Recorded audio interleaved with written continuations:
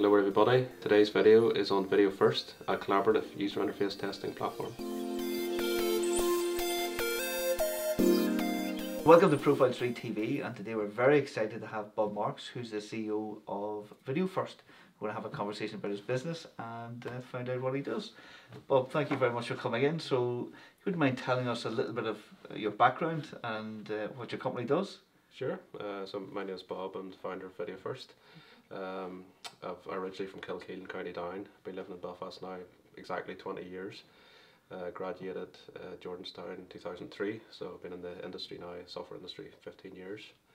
Yeah. It's a long time, 15 years, and you've probably seen a lot of changes then over the 15 years and what's been produced and how I guess the industry is. Oh, absolutely, yeah. It's very, very fast moving, fast-paced industry, software industry. It's hard to keep up sometimes.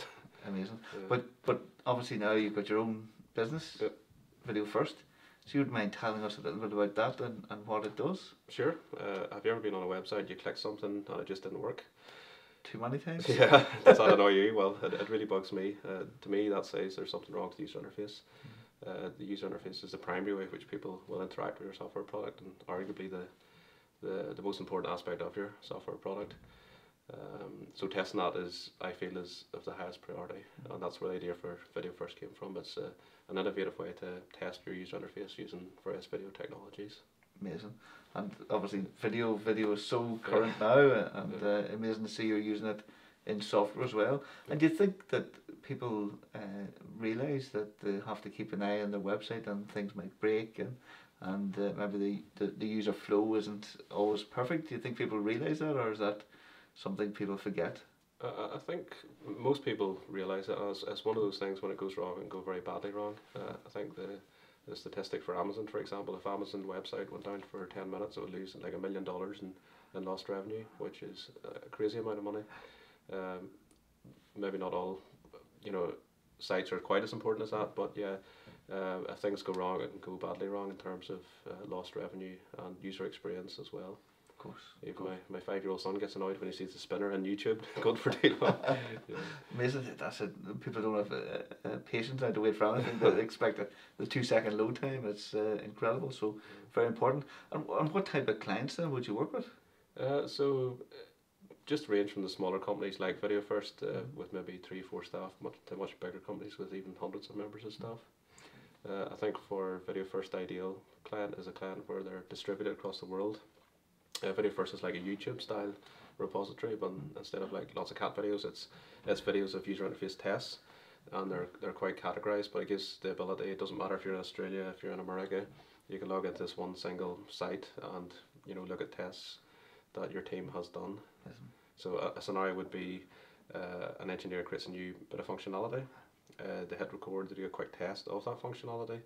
The video then goes into the platform at the Video First. They can then add their teammates, whether it's management, whether it's designers, other engineers. They can quickly log in, play a video of the test. They can at that stage approve or decline.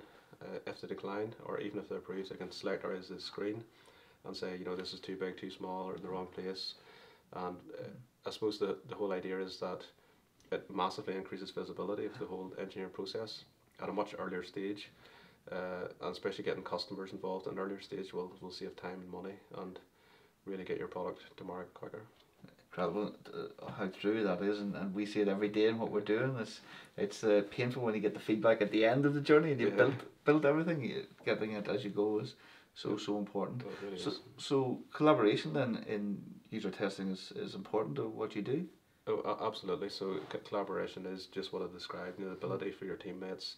It is a collaborative platform, so they can log in, they can chat to each other, they can approve, decline, and over time you get that sort of visual audit trail as well. So, for example, say if one of your testers leaves an organisation, typically that means you lose a lot of expertise. It costs time and money to train up new staff. If a new tester comes along, they can simply play a video of how the test was performed before and very quickly understand without having to rely on other members of staff to train them up. Again, saving time and money. Yes. Amazing. And do you find many problems then, or what's the challenges even? I'm thinking you're a new business. How many years have you been? A year and a half now, so we're Yes. still quite early stage. Incredible. Gosh, the joys of early stage businesses. So what challenges do you find then as a tech company in Northern Ireland? Is there new challenges out there every day?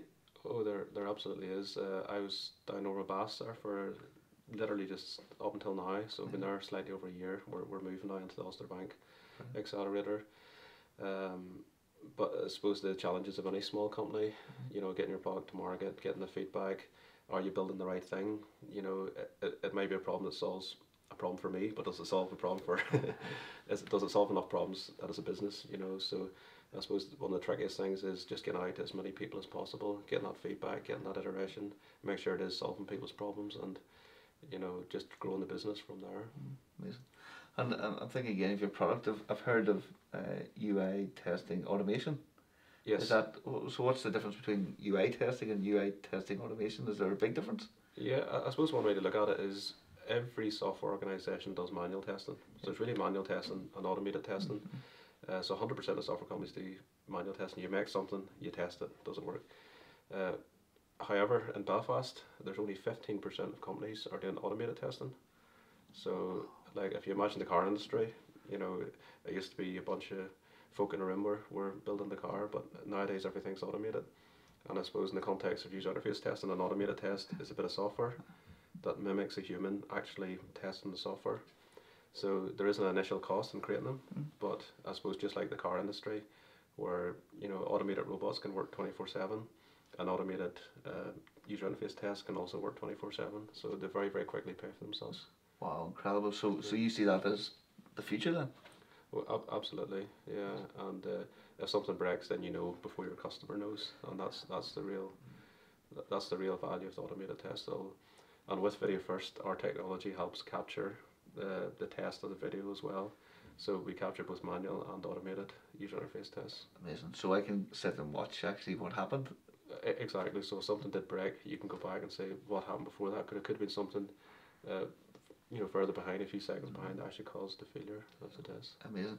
I can see then the UI, the automated testing will have a lot of advantages then over manual, I guess, if you can do it 24/7. Oh, absolutely. There, as I said, there is that initial cost to create it, but once it's in place, you do save a bit of money.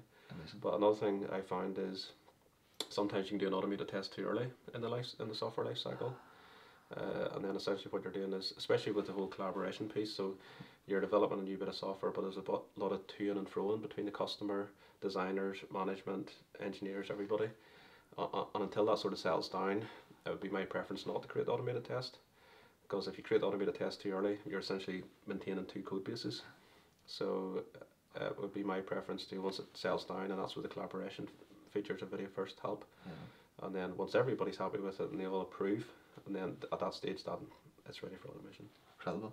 And I guess your markets, the potential is growing and growing as more and more businesses go online, and we're really moving towards a digital world.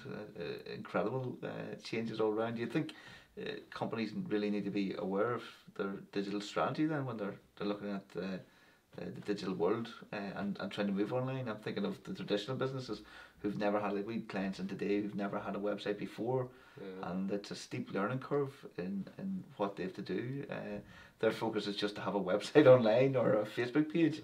Do you think this is even advanced, or everyone should be looking at their UI testing? I think so. I suppose if your company only has a small website, you know, that's maybe less a priority. But if you're building any complexity at all in your user interface, it doesn't necessarily have to be a site. It could be any bit of software that can be displayed on the screen. Then there's absolute value in having it tested.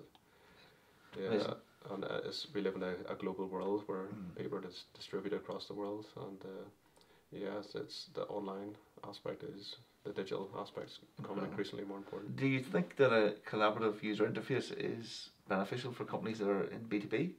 Yeah, I think Video First applies to all companies, really, whether it's in the B2B space or the B2C. Like an example would be, say, Facebook, they develop a new feature. So, yeah, or it could be also a client that actually is producing bespoke software for lots of different clients. in fact, video first, the collaboration aspect of it, the ability for the customer to see progress is really good in that space. Amazing.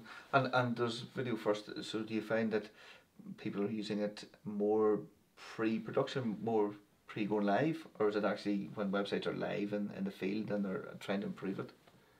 At this stage, it'd be more the pre before it goes live. Very interesting. But once it is live, that's when the automation parts would become more important. Incredible, yeah, because it's all about those marginal improvements, trying to improve your I guess your sales at 1 or 2% every time.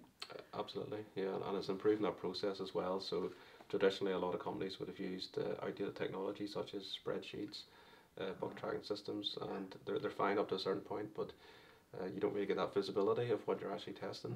And it's that old proverb, you know, if a picture tells 1,000 words, well, in this case, a video can be priceless. You see much more context, you know precisely what happened.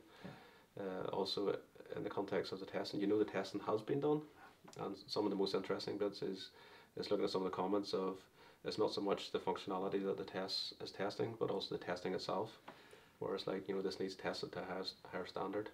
Amazing, interesting. Yeah. So that's my next question is there common things that you see that from all your users that are wrong or you know, I guess loads of people are making this same mistake? Is there things that jump out, or everyone's different and websites are just so complex that sometimes there's different problems in each website? Yeah, I suppose there's a mixture of both of those really. There is complexity, and it depends a lot of the time on the application itself. But I suppose like any sort of problem, or you just sort of break down into smaller parts, and each of those can be tested individually. Excellent. Yeah. And do you find that, again, the people who are really interested in your software are companies who have big websites, maybe hundreds and hundreds or thousands of pages? Is that your typical customer? So sometimes it could be a relatively simple UI, but behind the scenes there's a lot of complexity. It could be like lots of algorithms, machine learning, databases, all sorts of stuff. And really the user interface is just a portal into that technology. So sometimes the user interface itself could be relatively simple, but it still has to be well tested, because it is still testing all the stuff underneath. Of course. I guess, you know, when you put your website live to clients, if they have a bad experience, then their trust and perception of the brand is not in a good place at all. Absolutely, yes. As I mentioned earlier on about the Amazon example, you know, so if it goes down even for a few minutes, there can be huge impacts in terms of revenue, and it can be embarrassing as well for businesses. Well, that's how we see it. It's amazing when you think of some of the biggest companies in the world, like Facebook, Twitter, Instagram. I think it was maybe only last week that Facebook and Instagram and their messenger apps went offline for a little while. So you're right. No, it's the perception. Of course, it's everywhere. Everyone's talking about it, so it's not good. Not good for the business at all. They're losing a fortune in ads and everything. And exactly, and the user doesn't really care about the technology.